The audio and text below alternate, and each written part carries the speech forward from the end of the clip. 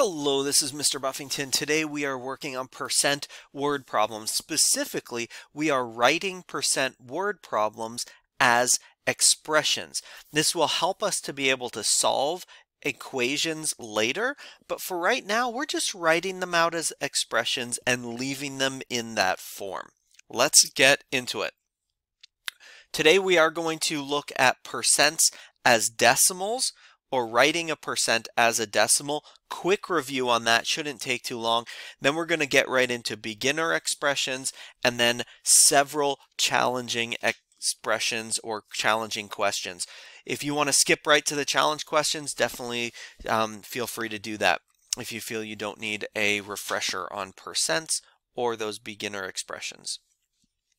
Here are some percents that we are going to write as decimals. Every percentage you see there, we're going to convert into a decimal. The first one's actually probably the easiest. 43% would be written as 0.43.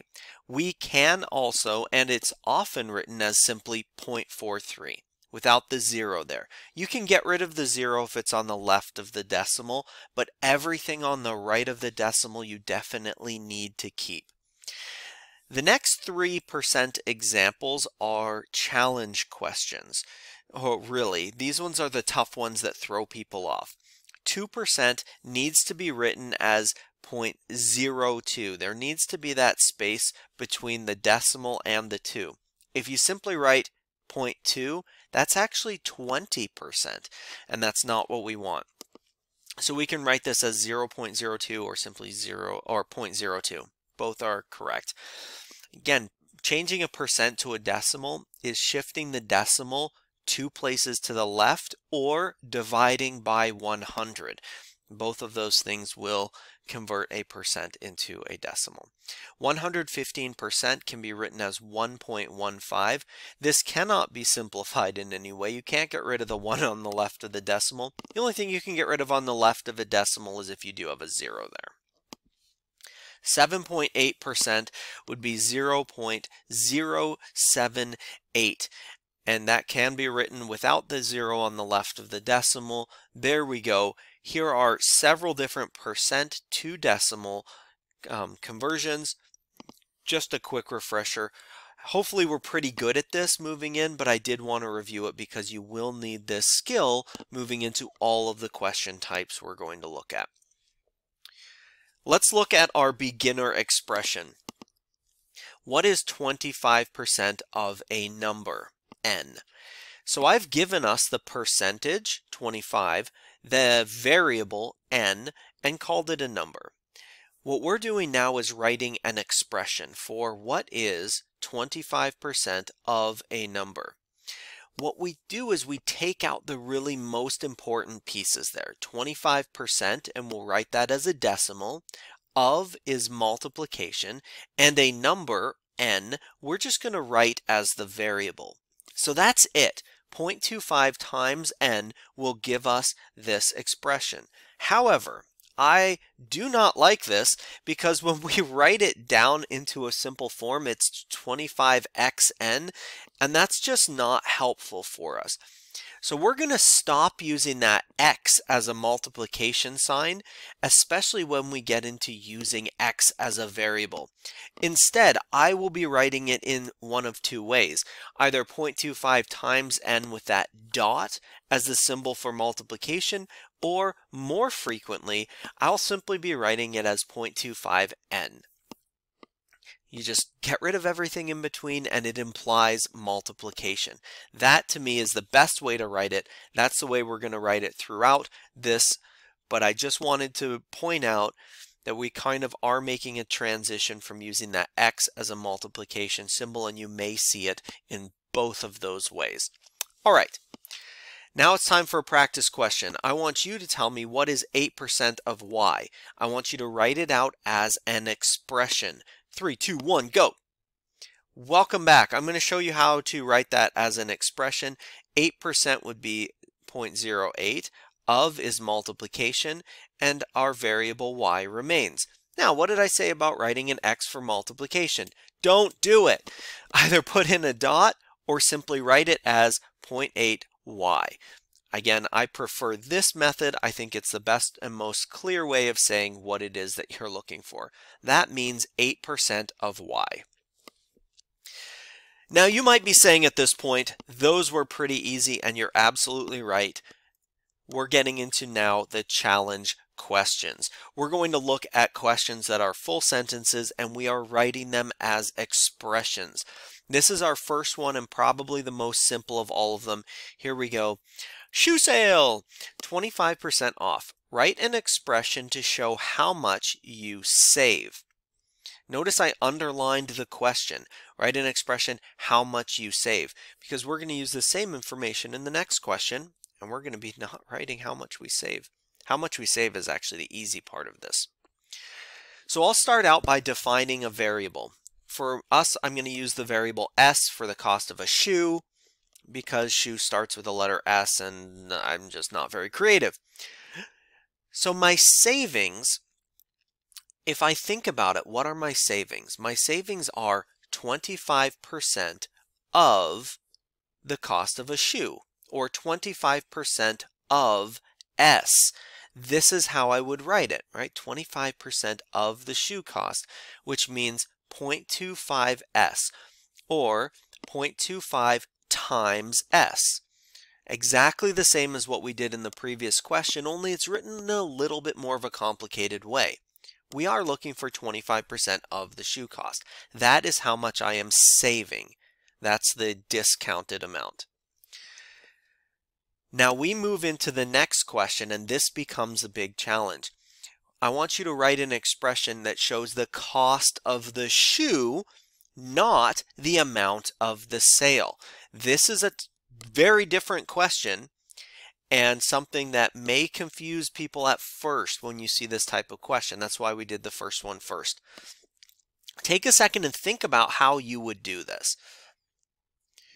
All right, we're going to go through the same steps we did with the previous one, only it's going to be a little more complicated. First off, define our variable. Cost of the shoe is S for shoe. Our discount. How would we think through our discount? Our discount would be the shoe cost minus 25% of the shoe cost. Does that make sense? We take the cost of the shoe, whatever it might be, and we subtract 25% of the shoe cost. So that will look like this. Cost of the shoe, S, minus 25% of the shoe cost, or 0.25 S. That's going to be our expression. And that may seem kind of complicated, and we can simplify this a little bit further. But if you write that down, that's a correct expression to show the cost of the shoe. It's not incorrect to write it that way. I'm now going to take a little box over here on the side and show you how you could simplify this one more step. S is equal to 1S. Now if I take 1S and I subtract 0.25S, I will get 0.75S. And you might be saying 0.75, that's 75%. You'd be absolutely right. So instead of, if we did it this way, we would say, instead of saying it's the shoe cost minus 25% of the shoe cost, instead we're saying, well, if we take the full shoe cost and we subtract 25%, what we're paying is 75% of the shoe cost. And that's what this expression would show. Now, you will see answers in both ways, but personally, when I'm punching it into a calculator, it's a lot easier to do this one I have down in the lower left-hand corner.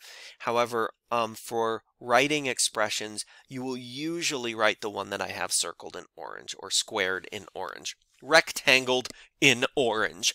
All right, now let's talk about another challenging question. If I buy 20 chocolate bars, I get a discount of 15%. So I'm going to write an expression to calculate my total cost. It's a little bit, one step more complicated, but I'm going to start in the same way. I need to define a variable. Chocolate bar cost, I'm going to say C for chocolate. My discount, if I think about it, my discount is similar to what I did before. It's the cost of the chocolate bar minus 15% of the cost of the chocolate bar. I could write this down as 85% of the overall cost, or I can write it as cost minus 15% of the cost. Both are correct, both are fine. I just want to have both of them up there. Now I do have to take into consideration that to get this discount, I have to buy 20 chocolate bars. So I'm going to be multiplying 20 times that cost, right? Which is the cost minus the discount. Or I can write it out as this, 20 times 0.85 of the cost of the chocolate bar. And because everything in this has numbers, you can actually simplify it down to 17C. What that means basically is that if you are getting this discount, you're basically paying the regular cost of 17 chocolate bars. That's what this says, 17C. But that doesn't even matter. Both of these expressions at the end, 20 times the cost minus 15% of the cost, or 20 times 0.85 of the cost, both work for writing an expression to calculate your cost. I probably wouldn't simplify it down to 17C. That's just showing off. All right, now let's look into a question about increasing value, because everything we've talked about so far has been decreasing value. I bought a rock and it increased in value by 12.5%. I bought a rock because I looked out my window and saw a rock. I couldn't think of anything clever. So I want to write an expression for how much this rock is worth now. That's pretty good. I'm going to say the value of the rock is R. That's my variable. I was thinking of making it D for like Dwayne the Rock, but I stuck with R. The value of the rock is R. The increase is going to be the rock value plus the percentage increase, which is 0.125. We converted 12.5% into 0.125 times the value of the rock. It can look like that. Now, this is another situation similar to the one we did in the other one. We could just add those together. 1R plus 0.125R means 1.125R. And you can write it in both ways. And that's kind of interesting. If you think about it, I'm going to put a little thought bar up here. This means that it's now worth 112.5% of its original value, which makes sense. It's worth the 100%, plus it increased by 12.5%, so it's going to have an overall value of 112.5% of its original value, right? We don't know what the original value was, but we do have an expression that we can calculate it. So that's what we were looking for. All right, again, either of these two answers down here, most likely you will see the first one more often, R plus 1.25R or 0.125R. You'll see that one probably more often than you'll see the 1.125R. Although, again, I like the one on the right better personally. I use that more often in real life. All right, couple things to remember. First off, a percent has to be written as a decimal. Remember those zero placeholders on the right of the decimal. Of means multiply. So if you ever see a sentence and you're wondering, you're trying to figure it out in your head, think of that word of as multiplication. That should help. And discounts or increases can be written in two ways. You can either add the numbers together and keep the variable, right? Like we were saying, or do the subtraction the way that we were talking about in our sample questions. I hope that lesson was helpful for you. Have a wonderful day.